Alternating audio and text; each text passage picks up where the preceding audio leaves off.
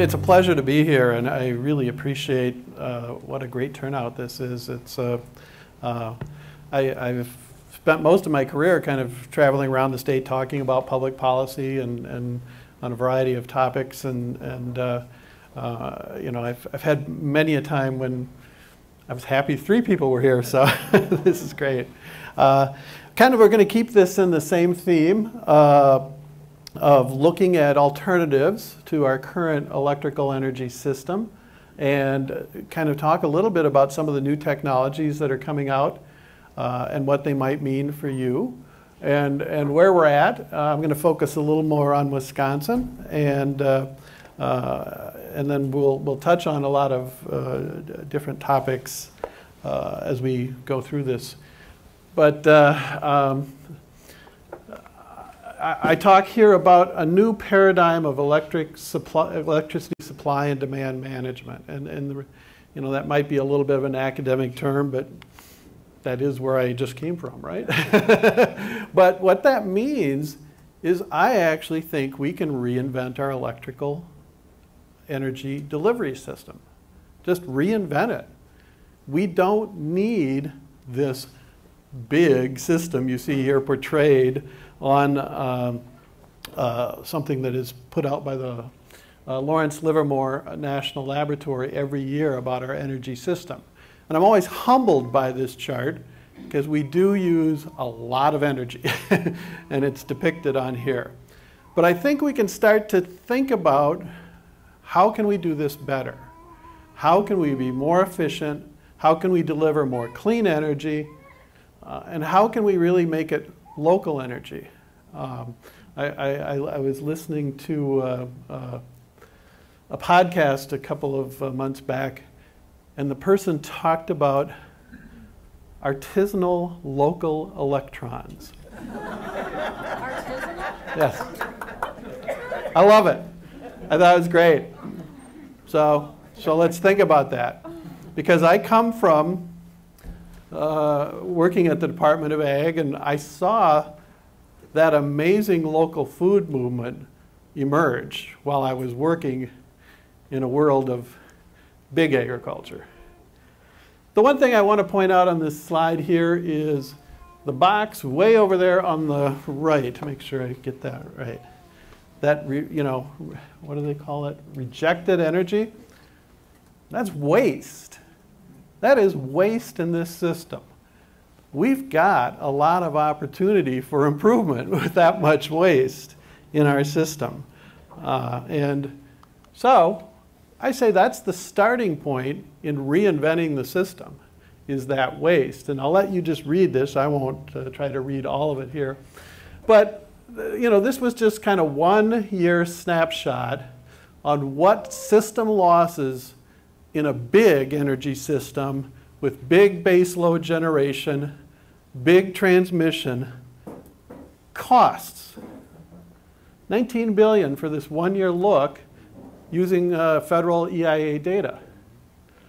But the part of this that's important to me is the second paragraph, where we now have these new technologies, and actually demand response and energy storage aren't that new in the sense that they were technologies developed certainly more than a decade or 2 ago. But they've been improved, and they're changing dramatically. In the last 5 years, we've seen rapid change in these technologies. And then you see more deployment, and the price starts to come down. But the thing I like to remind people about the opportunities under distributed energy resources and smart grid technologies is they're existing. We don't need to invent them. Now we can improve them, and I think we should be in a continuous cycle of invention and improvement, but the technologies are there. Now for Wisconsin, I think the starting point here about why things aren't working so well with a system that has a lot of expense and a lot of waste is we don't plan. You know, how do you get there without a map? We're only one of 10 states that don't have any kind of energy planning at all. And so I'm suggesting that this is a starting point for policy change, is we need to think about revisiting this issue. Now there's a sort of sub-part of planning that I'm a little more interested in called integrated distribution planning. And it gets to what Bill was saying, which is really where change is occurring in the energy sector is at the distribution level. So a number of states are now requiring their utilities to do distribution planning. And what that means is you do side-by-side comparisons of the status quo system. So should we put in a bunch of new transmission lines? Should we build another big baseload plant? Or should we look at these smaller scale alternatives? And could it be cheaper? And do a cost-benefit analysis, which is really simple to do. When I was at the university, I worked with graduate students who were in a cost-benefit analysis class. They could do these projects, so I know the utilities can. And you do side-by-side comparisons. And I'm willing to say if the big system wins, fine, but at least look at it. Now, with distributed energy resources, you're a smart group. I'm impressed with the materials I saw, and you know what distributed energy resources are.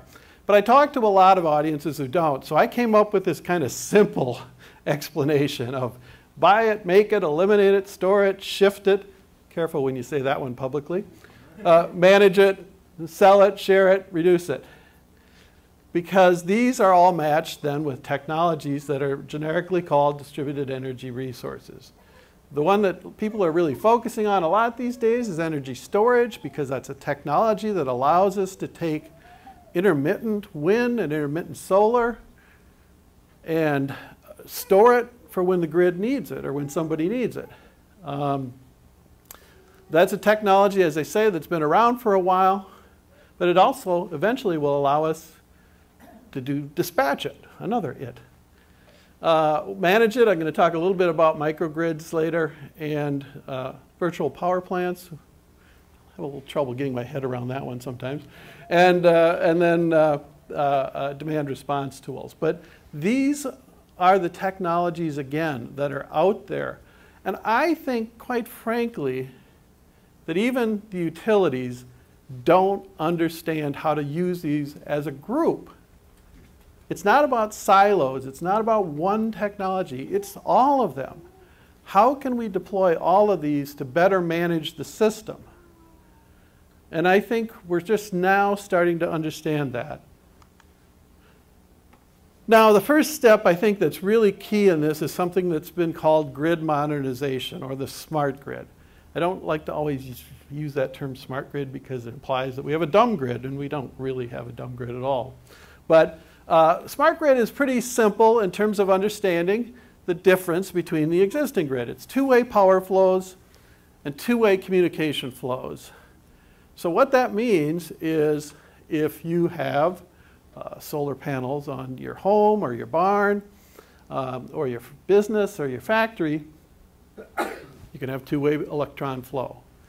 Likewise, communication with all these new technologies of smart home management systems that are starting to come into the marketplace, you need to have the communication lines flowing as well, two ways, so that the grid can understand what's going on at your home. And one of the amazing things is I worked with a group of people who actually invented the original microgrid and are still working on microgrid technologies. The microgrid now actually is so smart, it can sense what the grid needs. It's almost kind of like a brain of its own. Does anyone remember the movie 2001: A Space Odyssey? Okay, where Hal took over the world? That just makes me a little nervous myself with a microgrid is that smart. Okay, so to some numbers, just quickly. State of Indiana had a group called the Advanced Energy Economy, it's an NGO, who looked at some of these technologies. And they looked at, I believe, just 3 of them here, 3 different strategies, and they modeled it. And they found that the state of Indiana could save up to $2.3 billion by deploying these technologies. So I ask you, Who out there thinks under the current system your prices are going to go down next year, or 2 years from now, or 5 years from now, or 10 years from now? Anybody? Okay, I'll buy it. But I think with these technologies is that we at least have the opportunity to bring prices down. Take some money to deploy some of them, but we should at least be studying and looking at this. Now here's a map of about a year ago where states stood on energy storage. Once again, who's one of the states that had no projects at this time? I think we now have one, Wisconsin. It's kind of sad. So store it, I think, is kind of where an exciting opportunity exists to bring this into the fold of managing these intermittent solar and wind power generation systems. But also with demand management, we have smart thermostats, other types of technologies, and then finally electric vehicles, which will eventually be integrated into this as well. Just want to briefly talk about this as a project. When we were working at the university, we had a paper that you can find at the Wisconsin Energy Institute about the dynamic distribution system, DDS, just like a dentist. And with microgrids, you can manage all this locally, and you really can have a small-scale local energy system. So I think this is, again, a technology that needs to be integrated into the system. Our neighboring state of Illinois just passed legislation that now allows for non-utility owned neighborhood microgrids. So if Illinois can do it, so can we.